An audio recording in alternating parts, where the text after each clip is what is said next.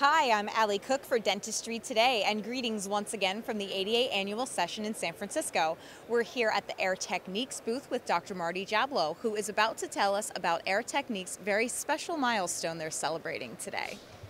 Air Techniques is celebrating their 50th anniversary this year of bringing great products to dentists, and it continues to this day with both the Polaris Intraoral Camera and Spectra Caries Detection device.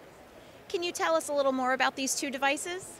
The Polaris Intraoral Camera has been redesigned. It brings us new ergonomic designs, lower costs, and gives us these great images of which to help diagnose. We can see into the grooves of teeth in ways that we couldn't before to help us better diagnose.